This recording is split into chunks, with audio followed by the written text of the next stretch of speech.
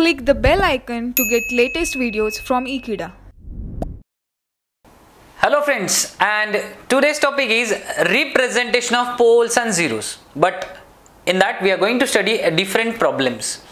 The today's topic is a problem number 1 on the representation of poles and zeros. Now, why it is necessary to study poles and zeros?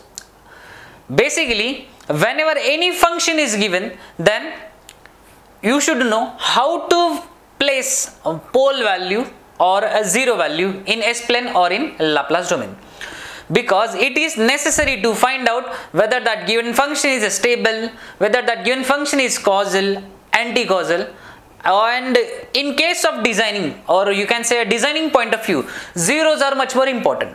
Placing of zero is much more important from designing point of view of filter.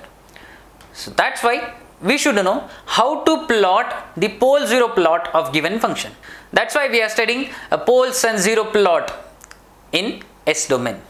Now first of all, we'll study how to draw a pole zero plot. The problem number 1.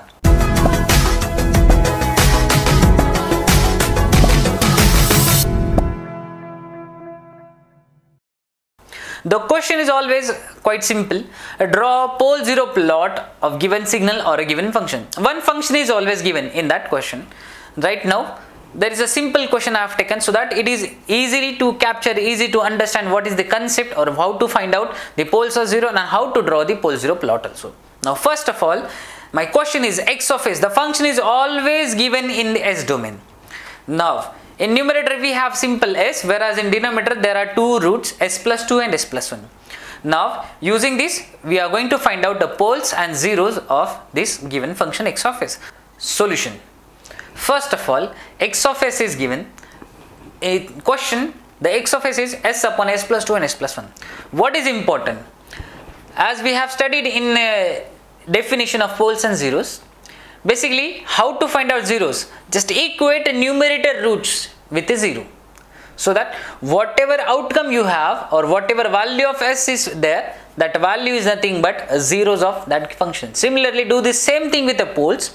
Equate that root with a 0. Then find out the value of s. That s value is nothing but the poles of that function or signal. We are going to do the same thing. Right now, in this function, only single s is there, so just equate that s with a 0. So here I am writing, first of all I am going to find out the zeros.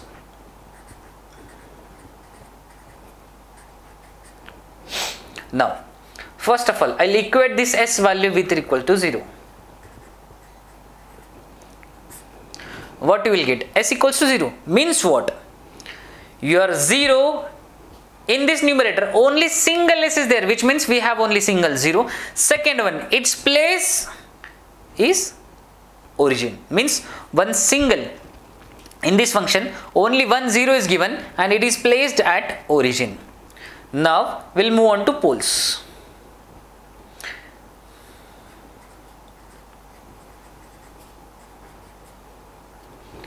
Now we have two roots, means we have two poles,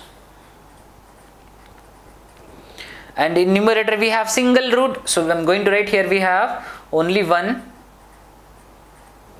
0. Now we will try to find out the location of these two poles. So what is important? According to definition, equate this bracket or equate this denominator root equal to 0. So s plus 2 equal to 0. What you will get? I'll shift this 2 on left hand side, so it will become minus 2, which means this is the location of first pole. Similarly, do the same thing with s plus 1.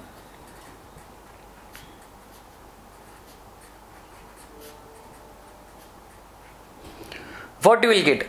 The next location of pole is minus 1, means what?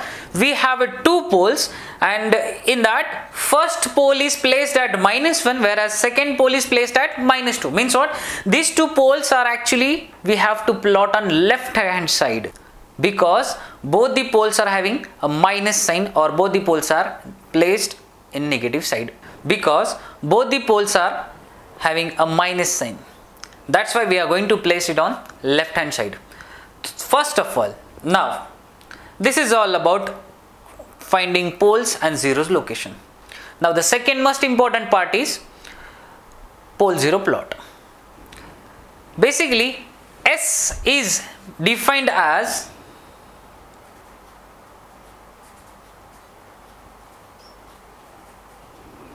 combination of real part and imaginary part.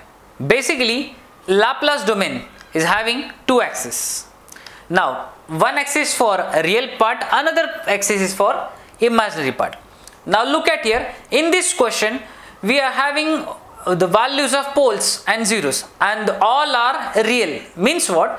Whatever number of poles and zeros I am going to plot, it is always available on real axis for this current equation. Now we'll draw the plot first and then I will place the values of poles and zeros on it.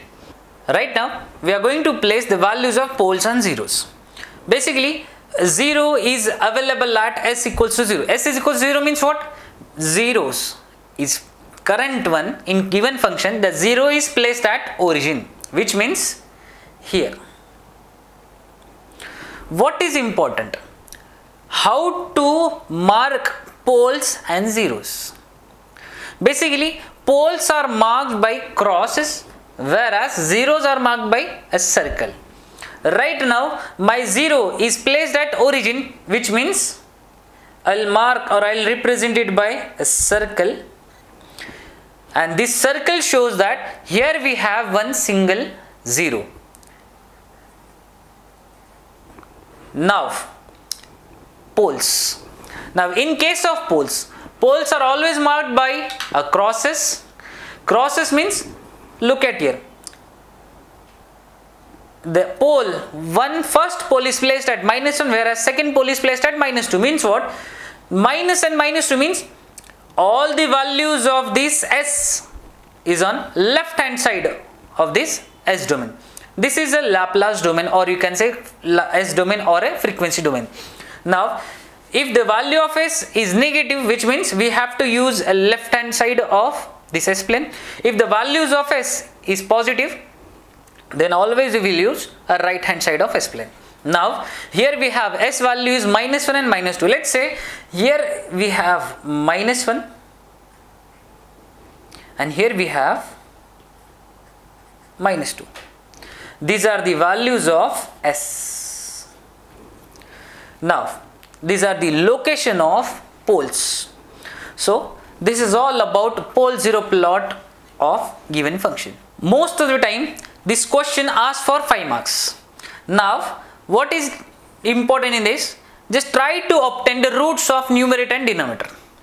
If you are able to find out the roots, then equate each and every root with a 0, so that you will get the value of S for zeros also as well as for poles also.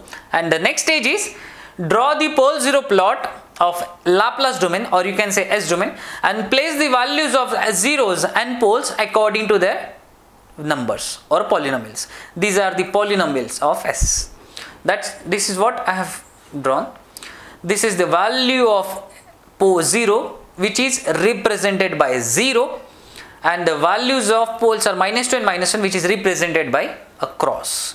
So this is all about a pole zero plot. We'll study a different numericals in next future videos. So thank you for watching this video. Stay tuned with Ekeeda and subscribe Ekeeda for further more videos. Thank you so much.